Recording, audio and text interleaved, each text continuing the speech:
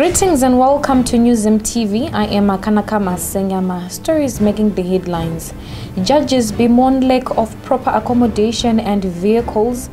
In the courts, Gumbura trial fails to kick off after he falls sick. In business, top economist warns Mthuli Ncube against tobacco farmers' ill treatment. In sports, billiard Chupezeze up for South African PSL awards. Now the news in greater detail. Chief Justice Luke Malaba on Monday bemoaned the lack of adequate accommodation and vehicles for judges and magistrates.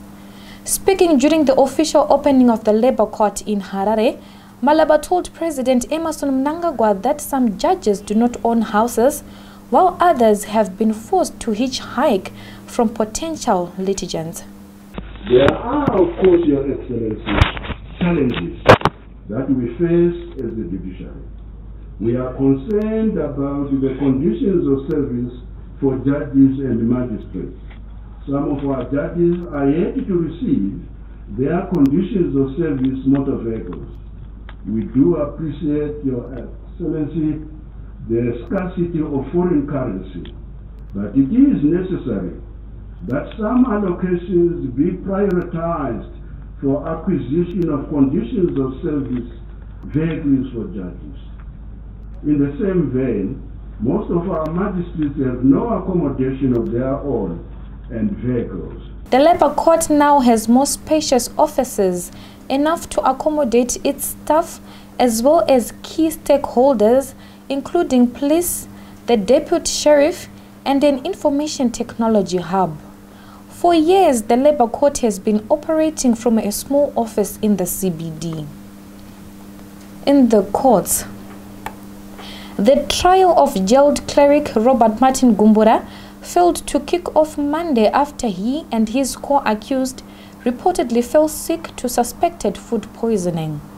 Gumbura is charged together with 7 other inmates for allegedly instigating deadly food riots at Chikurubi in a ill-fated jailbreak 4 years ago.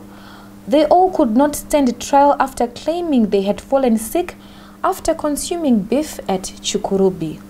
The inmates had previously applied for postponement of their trial on grounds that they wanted to approach the High Court seeking a review of a ruling by Magistrate Francis Mapfumo, who dismissed their application for discharge at the close of the state case. Mapfumo ruled that Gumbura and his co-accused should be put to their defense.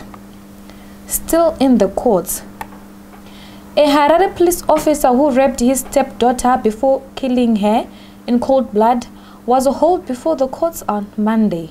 Moses Nigel Jalasi appeared before a Harare magistrate who ordered him to apply for bail at the High Court.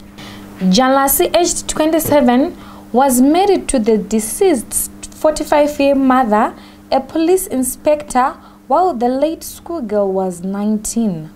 According to prosecutors, Jalasi killed the girl after raping her on Monday 10 this year around 10 a.m.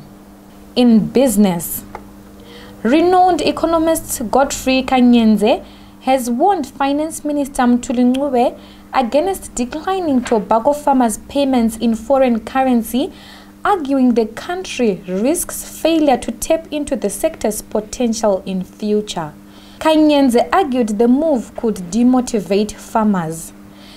In an interview with NewZimbabwe.com Business recently, Kanyenze urged Ncube to take the tobacco farmers' matter seriously, hinting that if ignored, it could have dire consequences for the sector, which at its peak could anchor the economy. We shall be taking a short break. We will be back soon. I joined Diaspora Funeral Police when my father passed away. Without them, I don't know where I could have started with all the things I covered for the funeral. For me, to be honest, Diaspora cash plan, it was very easy, good transaction. It was only a matter of a phone call. Then they said they would do everything the rest. To be honest, by end of the day, I got the settlement.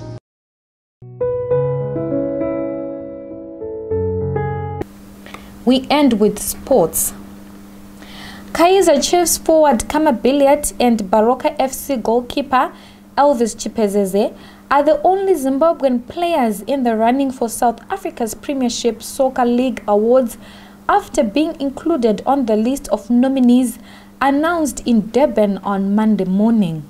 Despite his club's struggles in their league campaign, where they finished 8th, Billiat has been nominated for Nedbank Cup Player of the Tournament after helping his team reach the final, which will be played this weekend.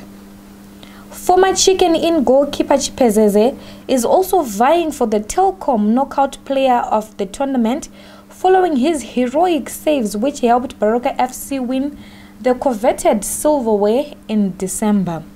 The South African Premiership Awards ceremony will take place on Sunday, May 19 at the Durban International Convention Centre. To end this news bulletin, here's a recap of headlines once more. Judges bemoan lack of proper accommodation and vehicles. In the courts, Gumbura trial fails to kick off after he falls sick. In business, top economist warns Mtuli against tobacco farmers' ill treatment. In sports, Billiat Chipezeze up for South African PSL Awards. Reporting for NewsZimbabwe.com, I am Makanaka Masenyama. For these and more stories, visit our website www.newszimbabwe.com and our YouTube channel, NewsZim TV.